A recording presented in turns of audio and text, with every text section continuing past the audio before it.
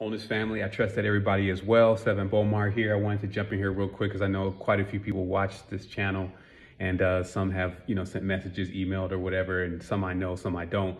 But I wanted to, just ask the community to do me a favor and see if you could get this message to anybody that you know that may be struggling with some type of depression or struggling with the ideas of suicide. Like, we see how that narrative is starting to play out.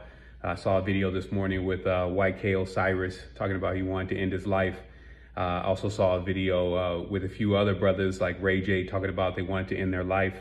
And, while that may just be one scenario, because I'm pretty sure all of us have had one moment of thought of like, man, this is just too much for me. So it's one thing to just naturally have those thoughts, and it's another to encourage others to also have those thoughts. And I just want to make it very clear from an esoteric level that we have to understand that we are energy beings, and the vessel that we're in, it's always an objective for many in the external world to drill into it and to get your juices, to get your energy. And in life, when you have so many people connected to you, that's exactly what it is. They're all like, their thoughts are connected into your field. And when they don't like you, you feel that energy and you get that transmission, and you start confusing that transmission with who you really are.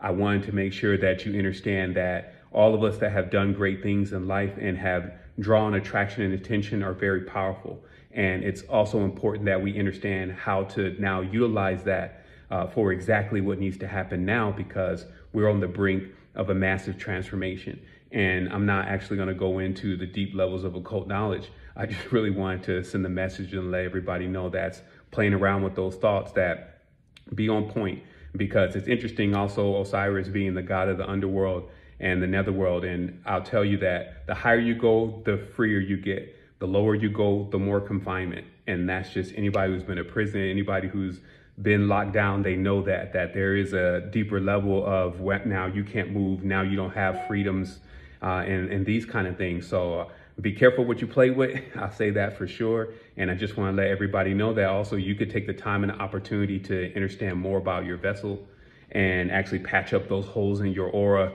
Just like the ozone layer has holes, you're modeled after the planet, so you'll have holes. So you got to know how to patch up those holes. And it's got to be very important to you to not leak.